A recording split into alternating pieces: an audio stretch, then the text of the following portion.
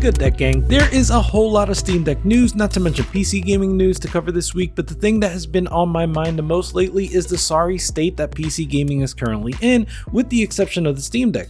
There's a lot that's gotten us to this point, and there are very tangible solutions, so don't worry, I'm not going to keep it negative. I'd much rather focus on how we can get out of this rut, and the fact that I do believe the worst is behind us, so let's make that the main topic for today. In fact, there's sort of an unlikely hero in this entire story, so stay tuned. Right before we jump into that, I want to let you know that Steam Next Fest ends today, but you should still have access to hundreds of demos even after Next Fest is done. If you don't know, Steam Next Fest is quickly becoming my favorite event in gaming. This is an event put on by Valve that happens about once a quarter, where they encourage developers of upcoming games to drop playable demos. This is probably the biggest one yet, with lots of amazing demos, so I'm going to be using the trailers of those games for the backdrop of today's video. Keep an eye on the badge in the top right for the name of the game and any other information I have. And once again, if there's a title that interests you, go ahead and see if there's still a demo available on Steam, even though Next Fest is ending today. Most games keep their demo up well past the end of the event. Also, by the way, if you like these videos, make sure to like and subscribe since that helps this spread to more people. So let's talk about the state of PC gaming right now. This segment is motivated by what feels like a fever pitch in online discussion around PC gaming. I'm going to put up some examples on the screen while I talk about this, but one main inspiration, for example, is a thread in Resetera titled, "Is the state of big PC releases making PC gaming less enjoyable for you?" And that thread is making some waves. There's also a lot of chatter on Twitter about the subject, and in general, I think this is all being driven by a series of big releases that have had less than ideal PC ports. This is not a new problem in the gaming space, and it sort of comes and goes in waves, and those waves usually coincide with new console hardware. I can come up with a few reasons as to why that might be, but either way, it's definitely something I've noticed. We've had to go through bad ports of games like Saints Row 2 and Star Wars: The Force Unleashed to come out the other side to get great ports of latter generation games like Metal Gear Rising: Revengeance and Tomb Raider. Even solid ports that came early in the 360 lifecycle like Batman Arkham Asylum were unfortunately marred by some poor choices like the use of games for Windows Live. Ironically, the PC port of the original Dead Space from 2008 is not a particularly good port. We just have really good workarounds for its problems now. But like I said, we pushed through this and we started to get really great PC ports. Even Japanese publishers began to take the PC platform seriously, and we saw an explosion of awesome ports from Capcom, Sega, and Square. We're now going through a similar stage of growing pains, and for a few reasons, I believe the worst is behind us. I want to say that this all kind of started with Elden Ring. It was one of the first really big games where the PC port was severely hampered by shader stutter. Shader stutter is not the only problem in modern PC ports, but it's easily the biggest. It's the result of shaders being compiled at the last possible moment when the game is actually rendering the shader for the first time. This is as opposed to compiling the shader beforehand, for example, when you load the game for the first time. The reason this isn't a problem on consoles is because shaders have to be compiled for your hardware. On consoles, your hardware is the same as everyone else that owns the same console, so the shaders can come pre-baked, as it were. PCs, on the other hand, are snowflakes. Everyone's setup is unique enough that it would be unreasonable to expect your shaders to come pre-baked. Of course, if you're a supporter of this channel, then you know that there is one major exception to that: the Steam Deck. You can reasonably have compiled shaders targeted at the Steam Deck since they will work for anyone with a Steam Deck. That's why a game like Elden Ring played incredibly well on the Steam Deck at launch, even though it was generally a poor experience on PC. Still, in the case of the Steam Deck, it's Valve that is managing the cache of pre-compiled shaders as opposed to the developers themselves. That means it only really works for games on Steam, and it stops working if Valve ever decides to stop supporting the feature for some reason, not that they would. More recently, we have games like Forspoken, Dead Space, and even the big update to Witcher 3 that launched with serious day one issues on PC. Issues that are typically preventable. Not just preventable, but Valve has gone through the effort of fixing the issues themselves after the fact, sometimes with game-specific code that fixes just a single game that people want to play. Of course, these fixes typically only benefit Steam Deck and other Linux players, so launch after launch we have to gird our loins and hope that the PC port of the game will be serviceable. And as PC gamers, we're used to waiting for games to be fixed either by the devs or by the community. But just because we're used to it doesn't mean it's right.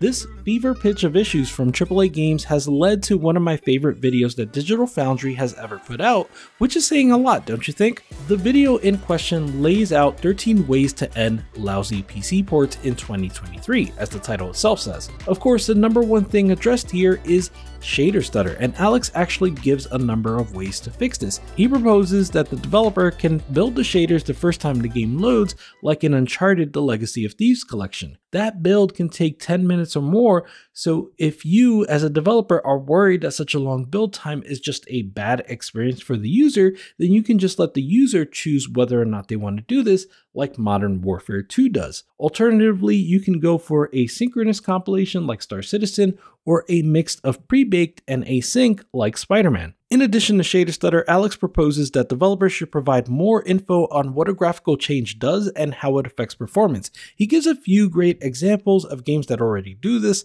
like Days Gone and Spider-Man. He also suggests that PC ports should have configurable field of view, should include refresh rate and resolution as separate options, and should include a variable aspect ratio and variable frame rate. There's a lot more, and you should go watch the video if you somehow haven't already, but there are a few points I want to make here.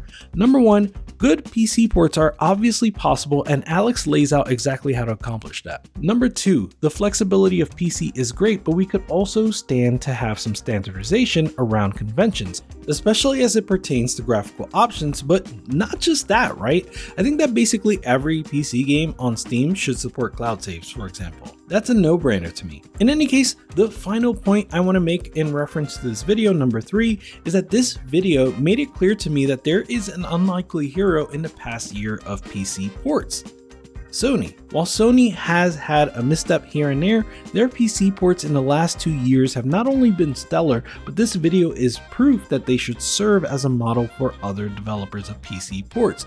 Days Gone, Spider-Man Remastered, God of War, and Uncharted: Legacy of Thieves collection were all referenced in this piece from Digital Foundry, and with good reason.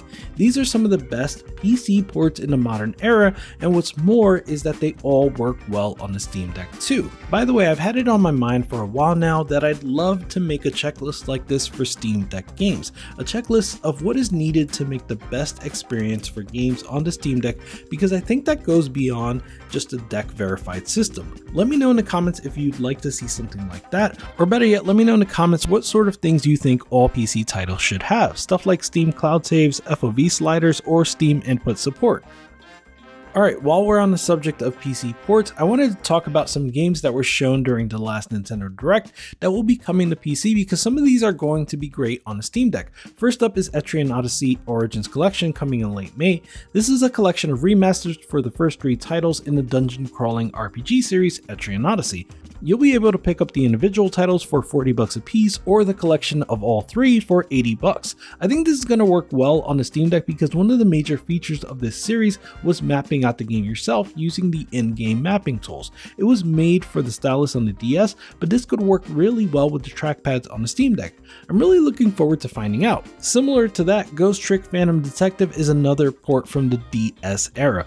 Naturally, it too utilized the stylus, and so I think it's going to be a good fit for the trackpads. Outside of that, this is a classic game that not enough people played, so I'm glad to see a port to as many platforms as possible. Of course, Minecraft Legends is getting a PC port that comes in late April, and one of my most anticipated games, Sea of Stars, is coming to PC as well. Notably, if you own a Switch, you can play the demo for this now, but I was a little disappointed that it didn't get a demo on Steam. Hopefully we'll see that before launch. Of course, if you're into RPGs, then hopefully you already know that Octopath Traveler 2 is coming to Steam in less than 2 weeks. There were also games like We Love Katamari Reroll, Harmony: The Fall of Reverie, Tron Identity, Paranormal Sight: The 7 Mysteries of Hanjo, and Blanc, all of which are coming to Steam too. Plus the Castlevania DLC for Dead Cells coming in March, and not to mention Have a Nice Death and Disney Dreamlight Valley, which are already both on Steam in early access. Overall, it was a really good Nintendo Direct for Steam Deck games. Of course, the Switch exclusives look promising too. I can't wait to buy them and try them on the Steam Deck. It seems like a number of people have already tried Metroid Prime Remastered on Steam Deck. Metroid Prime is one of my favorite games of all time, so I'm super excited to try this too. Linux Gaming Central has a video where they show off some gameplay in Yuzu, and it's looking pretty damn good for the segment they showed. Even with that, it's still early days and we will get updates to Yuzu, and as we do, we may see some increased performance. Let's do a quick check on some other news. There were some SteamOS updates to the stable channel. If you missed it, there was a really big update on February 1st. This included a convenient checkbox in the launch option dialog that tells Steam to remember the option that you picked, and if you want to see the launch options again, you can just go to properties. It also enhanced the virtual keyboard by adding up and down cursor keys and the ability to move the keyboard itself. In any case, Valve just released another update to the stable channel on February 10th. This made it so that the virtual keyboard now remembers its last position if you moved it. It also adds fast jumping by letter in your library, so that allows for quicker navigation if you have a bigger library like I do. And if you're in desktop mode, I also like that you can now press Alt-Enter to enter big picture mode. Speaking of Valve updates, they announced that they are shipping a full-sized update to Team Fortress 2, the first in years. It's going to include new maps, among other things, and they're doing an open call for Steam Workshop content. This is pretty exciting since people have been clamoring for an update to this game for a long time, and it goes to show that community outcry really can work. On the subject of live service games, you probably have heard about the death of various live service games like Rumbleverse and Knockout City. I'm pretty disappointed about a couple of these. In particular, I've had really good things to say about Knockout City. It's really fun and extremely approachable.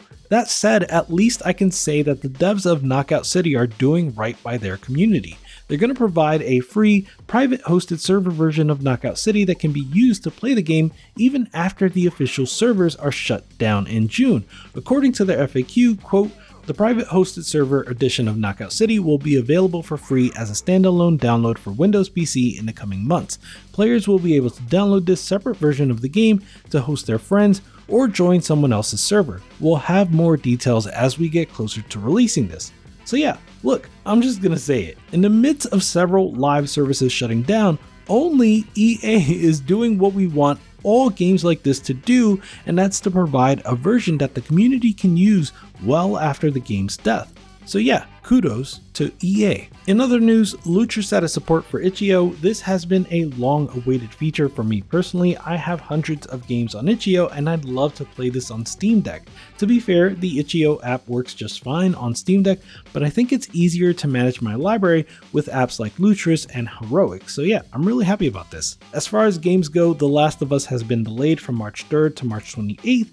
Not a bad delay, and I'll take it. As we've seen, Sony has been the model for PC ports, and so I have no doubts that they will deliver. Like a Dragon Ishin releases in a week from now and has already been verified for Steam Deck. Dead Space received enough updates that now it's been labeled playable for Steam Deck by Valve, and recently BioShock Infinite and Callisto Protocol received patches that were aimed at compatibility for Linux and Steam Deck. You'll love to see it. For my part, I've spent a lot of the last week playing a bunch of demos on Steam Deck. I may do a video about what I've been playing, but for now, I'm going to recommend you take a look at Void Train, System Shock, Afterimage, Grim Guardians, and Rusted Moss. Those are all bangers. That gang out. Goodbye!